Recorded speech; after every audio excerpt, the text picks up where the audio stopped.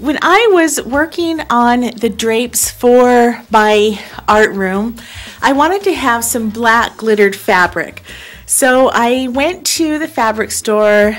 I found some black glittered fabric, but it was kind of expensive. So I ended up getting just regular black panel drapes. I just took some tulip glitter spray, and after I hung up the drapes, I just sprayed it all over the drapes. So of course you got to like open them up like this and then do it that way so it gets over nice and even.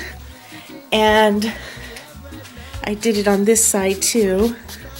But look, it came out so cool. I love it. Did it for way cheaper.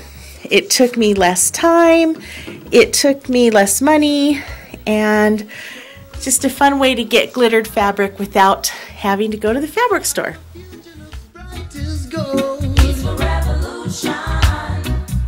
This is the time for peace, can't afford no war.